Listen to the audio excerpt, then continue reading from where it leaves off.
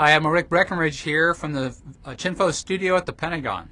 And there's a lot of talk in the building about cost and affordability, and that is critically important. But today, I want to talk to you about one of the best bargains ever achieved in the history of all DoD acquisition programs, and that is the Ohio-class SSBN program.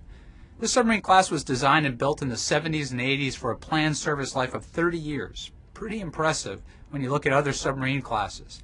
So if you do the math, the first Ohio would have left the fleet rolls about 3 years ago. But we all know that is not the case. They're still around today. Well, America makes the best submarines in the world, and this was true even back in the 1980s. These SSBNs were well designed, well built, and have been well maintained and operated, so much so that the country has been able to realize two significant national security bonuses. First, we were able to convert the 4 oldest SSBNs to become a new class, an SSGN class. This is a high payload volume arsenal ship that carries the bulk of our forward deployed Tomahawk inventory in PACOM and CENTCOM. And one only need look as far as the 90-plus Tomahawk launched off USS Florida, neutralizing Gaddafi's reign of terror in Libya during Operation Odyssey Dawn, to really appreciate the strategic value and versatility of these converted SSBNs. Well, the second major bonus that often goes unnoticed is the extended service life of the Ohio class, from its initial planned 30 years to 42 years. Simply stated, this platform has become the Cal Ripken of our Navy and nuclear triad. They just keep on going and going, consecutive patrol after consecutive patrol, setting records for operational days at sea. And this is especially impressive when you consider that they are submerged over 60% of each and every year. When we as a nation procured the original 18 SSBNs, we had no idea we would reap such an incredible return on investment.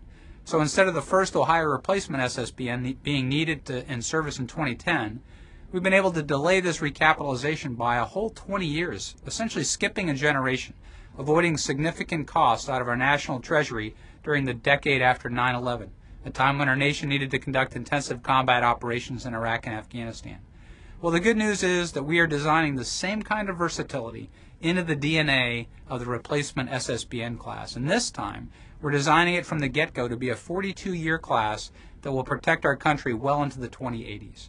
We are doing this with a relentless pursuit toward affordability at every step. So the Ohio class, built in the 80s, represents one of the best bargains in DoD history, and we stand to repeat this feat with the Ohio replacement program.